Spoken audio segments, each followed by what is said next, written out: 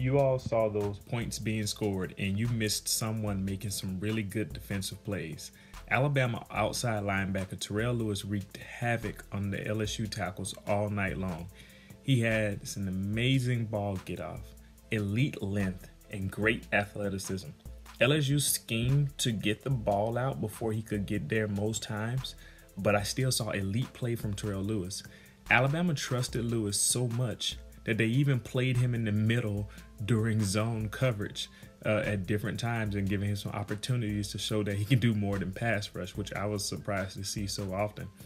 I'll analyze the details of two plays in particular here just to show you what I'm talking about, and hopefully you'll be able to appreciate Terrell Lewis as much as I do after, this season in which he's finally healthy.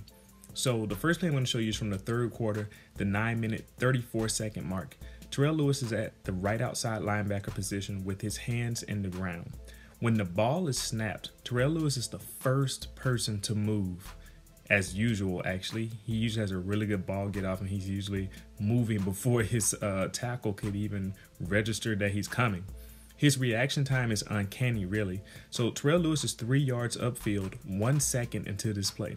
He is already even at the outside hip level of the left tackle before the left tackle can even engage him. This allows Terrell Lewis to extend his long arm, the inside arm actually, to the chest of the left tackle and keep the left tackle away because he's able to push him away with the inside arm and keep the rest of his body rushing upfield. He has the strength to push the left tackle back with this one hand as he bends towards the quarterback. He pushes the left tackle backwards right into the quarterback and then disengages so that he can attempt to get close for a sack. So ultimately, he misses the sack here. His arms go right over Burrow's head as he dodges him. So he has to learn how to finish this play and get this tackle. But I praise the control that he had the entire play. That's just a good job and good pass rushing. The next play I'm going to show you might be even more impressive. So this is the second quarter here, 5 minutes and 7 seconds left. It's 3rd and 9 here. Terrell Lewis is at the left outside linebacker position, kind of maybe like a left end as well, but Alabama has 2 defensive linemen down and 2 outside linebackers. So once again, Terrell Lewis is just about the first person to move when the ball is snapped here. The right tackle is still basically set in his position when Terrell Lewis is rushing upfield.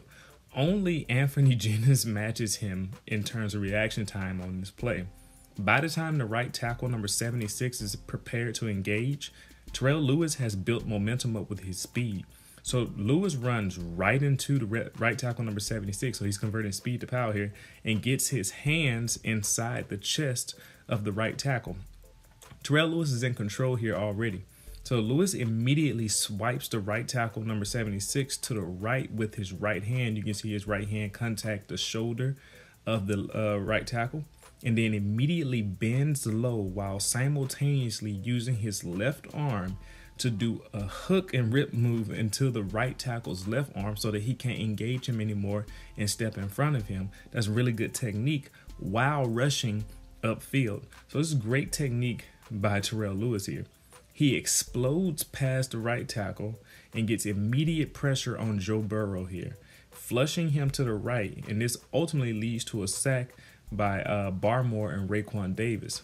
And so the funny thing is that in that play, you can see like extreme athleticism and great technique rolled up into one from Terrell Lewis. And I'm upset that Terrell Lewis didn't get any sacks in this game because that's usually the only way people seem to notice the play of a pass rusher. And Terrell Lewis deserves some praise for the way he played in this game, but he hasn't really gotten it.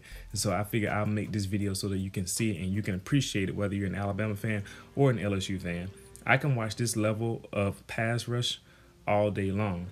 So if you enjoyed this video, watch the rest of the videos in this LSU and Alabama breakdown series as I do analysis on the game, and hope to see you in another video. Leave your comments below. Let me know what you think. See you next time.